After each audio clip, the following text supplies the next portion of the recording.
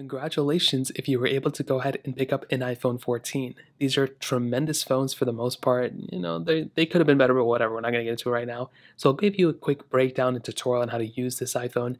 It's not anything crazy if you used any other iPhone before. It's a very basic process, but there are some cool, unique features with your iPhone 14 that you should probably know of. Now on the front, we have our 6.1-inch Super Retina XDR OLED panel. If you have the 14 Plus, it's a 6.7-inch panel. They have the exact same features built within. The pros are completely different this year, but with these ones, the 14 and 14 Plus, pretty much the exact same features. So if you look in the top, you have that notch, which is still perfectly fine. Front-facing camera, which is great still too. On the left side, we have our volume buttons. So we have our volume up and volume down button, and we have our mute on-off switch. Now, if you look on the left side, you will see we no longer have that SIM card tray. Now, this is totally okay. We'll get used to it. I have several tutorials on exactly how to convert or go from a actual SIM card to your actual phone with an eSIM. So I'll leave that link down in the description in case you don't want to watch it. Basically, the simple way is either you contact your provider and let them know you're switching your phones, or if you're migrating from your older iPhone with a SIM card, you may actually be able to go ahead and just have a button that says, hey, we're migrating, use an eSIM, transfer your SIM card to your iPhone 14. If you have that capability, then I'd recommend using it. If not, you can call your provider. They can walk you through that. Now, on the bottom, we have our lightning port where we can charge our iPhone at, a speaker grill at the bottom too. On the right side, we have our on-off switch power button / Siri button, and this little band right here is the 5G option. So basically just, it's the antenna band basically for our iPhone, which is really nice. On the back side, we have a standard glass back, no frosted glass back or anything like that, but it still looks very good. Like, I'm still a fan of the way this specific device looks like here. Now we have a dual camera setup up top as well. Now, I think this type of camera layout with the white model looks beautiful. I had the blue model of the iPhone 13, and the white one I think is definitely my favorite color right now. Even though it looks bland, definitely one of my favorite colors right now. And that kind of covers it up on the outside. Now, we have the MagSafe capability here if you're into that wireless charging, IP certification, but we now have the new emergency SOS satellite mode. So if you're somebody and you're in the middle of nowhere, your iPhone will actually point you of exactly where to go ahead and find the satellite, and you should be able to go ahead and make calls, receive calls, or anything like that with your iPhone. So that is a really awesome thing that our iPhone now has. Now on the lock screen, if you're very new to iOS or iOS 16, we now have the ability of customizing our lock screen. So at the very front, you can go ahead and turn your phone on by clicking and tapping on the screen like this, but you can also click on the power button that's on the side right here that I showcased you earlier. Now at the bottom, we have some toggles, flashlight, camera. We also have the time and date right here. We have the control center up in the top right, so we can swipe down and get into there, which we'll get into in a second. And if you have any notifications, they will basically come up at the very bottom right here. So this is great if you're getting texts or anything. They'll basically come here, which is really cool. However, with iOS 16, we have the ability of customizing our lock screen. So what we can do now is we can hold down on our display, just like this, and we can go and customize our screen. So what we can do is we can go at the bottom, we can click customize, and we can go ahead and add widgets to our home screen if we want to. We can change the specific font of our time. We can go and add widgets by clicking widgets right here. And there's a lot of customizability that you have here, which I would highly recommend utilizing. Again, you don't want to go overboard because each little thing you change, this kind of changed battery life a little bit. Keep that in mind. But regardless, that is a really cool thing that our iPhone 14s now have the capability of. Now, clicking done, it can go and set both as whatever. You can also add new wallpaper screens by clicking here. But for this case, we'll just go in and use a basic one like this. Now, to get through your phone, you can always swipe up.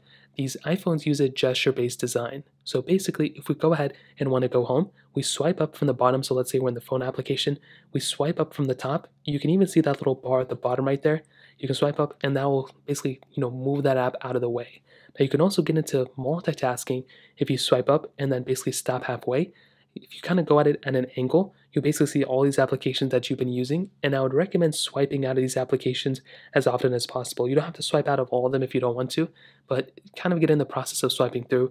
You can also swipe between applications. So let's say I had Safari up, this is the internet browser. I can swipe between applications like this, and that's another really cool thing that you have. As long as you pretty much know those three things, you've pretty much mastered, gestures at that point. Now, our home screen is very similar to other iPhones or any phone for that matter. So if you're familiar with any other device, essentially, we can swipe between pages. All the applications that we download will be on our home screens, or they'll be all the way at the end on our app library. So you can always come here. It's all your applications on your phone categorized. You can even swipe down like this, and you'll be able to see all the applications that you have. So this is a very basic breakdown, but again, all your apps that you have will be here. You can even swipe up from the top here to come back into your main page of your phone. Now you have the ability of adding widgets, you have the ability of seeing your time at the top left, your specific control center toggles at the top right, the notch is still there, which we've talked about. You can always go ahead and swipe to the left as well. And these are just all your other widgets that you have on your phone, kind of a little bit more categorized, which does look kind of nice. But what you can always do is edit these pages up. So if you don't like how your specific app icons look, you can always grab an app icon and you can move it to a different page by holding it down here, grabbing it to the side and moving it to a different page. You can also delete an app by clicking on and holding on the app. So let's say it was like this. You can hold down on the application like this. You can click a remove app. You can go and either delete the app or remove from home screen. So it's up to you whatever you want to do, but probably most people want to delete the app, but you can go and do that there. What you can also do is delete widgets. So the same exact thing, hold down on a widget here. You can click remove stack, remove, and that will remove the widget. What you can also do is hold down on an empty style of the icon. You can click the plus button on the top left corner, and you can add a different widget if you want to. So if you want to go ahead and add, let's say, the batteries widget here, well, I can go and grab this battery widget, click add widget, and it'll allow me to add that widget there too, which is so awesome. So you can click done, and now your phone is ready to go.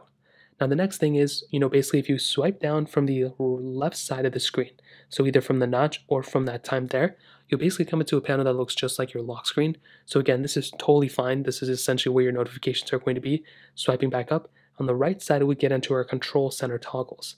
So here on the left side, this specific block here, if you hold it down, all these you can long press for the most part. You can go ahead and access airplane mode, your cellular data, Wi-Fi, Bluetooth. You can go and toggle these on and off. You're now playing, if you're playing any songs, that will come right here. Your screen rotation, so if you want to rotate your screen or lock it, it'll lock it or rotate it. Screen mirroring option you have right there.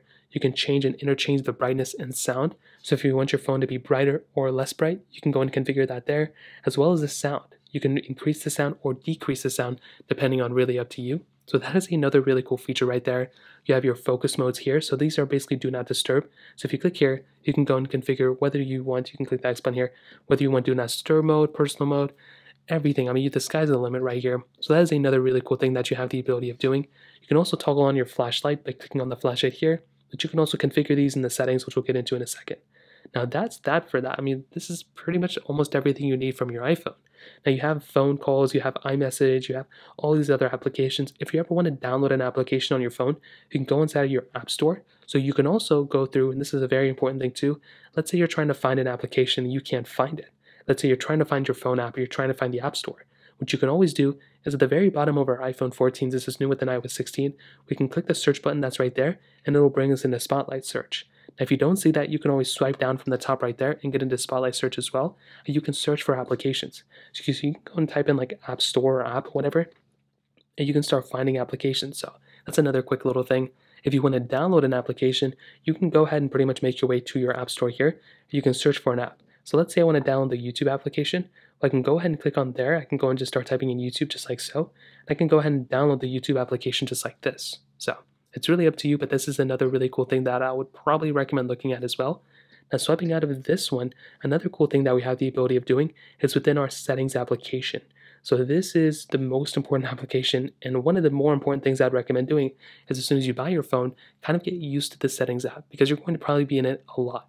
Now, up top, we have, your name up here. You have your, other information up there too. Now, you'll have a couple panels, which we'll get into in a second. Actually, we probably won't. If there's anything important, they'll probably come up right here. Now, it's going to tell you some other stuff. I've never had so many pop-ups on a brand new iPhone like this, so I don't know what was going on with this one.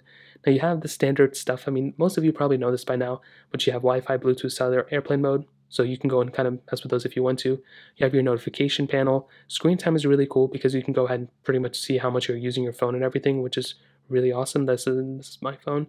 That's another really cool thing. Hopping back out, you have your general settings, which is really important. So this is probably the most important area. Click on general. Now about, you'll basically see everything that's about your iPhone, which is cool. But the main thing is software update. What you want to do is you want to click on software update, and I would recommend updating your iPhone as soon as you buy it. There are tons of features, as you can see. There's things that are already kind of messed up with the iPhone 14.